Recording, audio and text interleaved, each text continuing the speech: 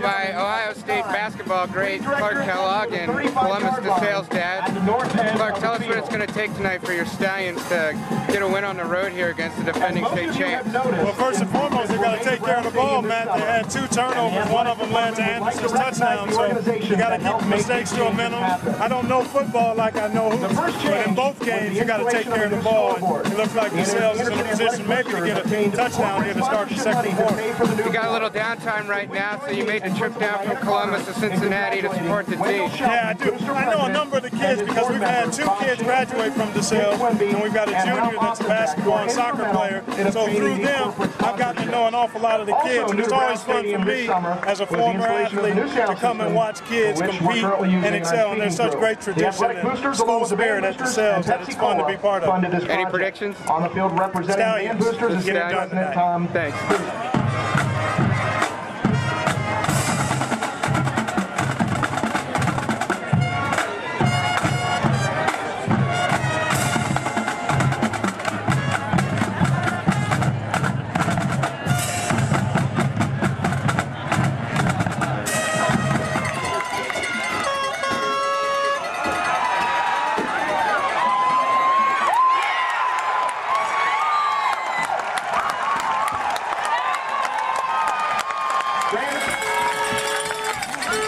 And Griffin back to receive the punt.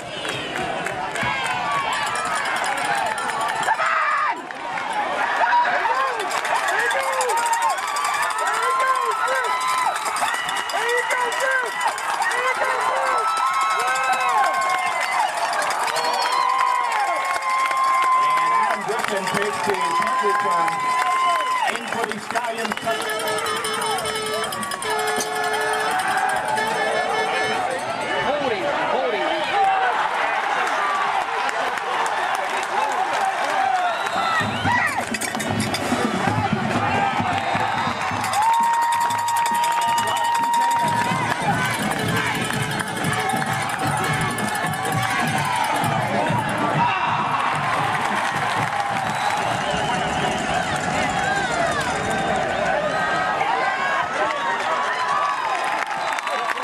And 10 from the 19. Come on, Stallions!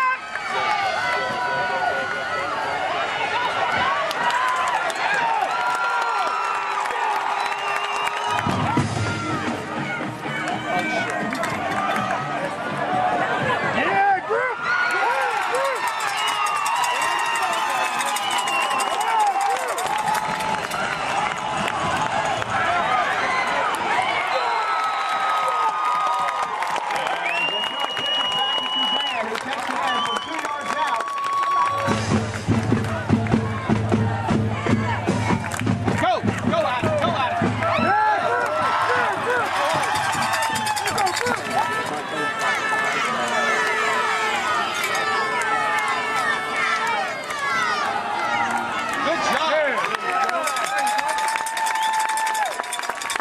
A 34-yard field goal attempt. Rob will hold.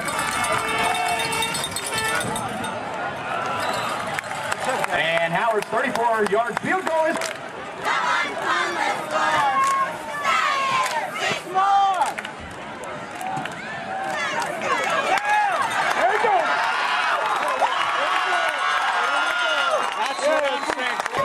You got 6'6" guy out here.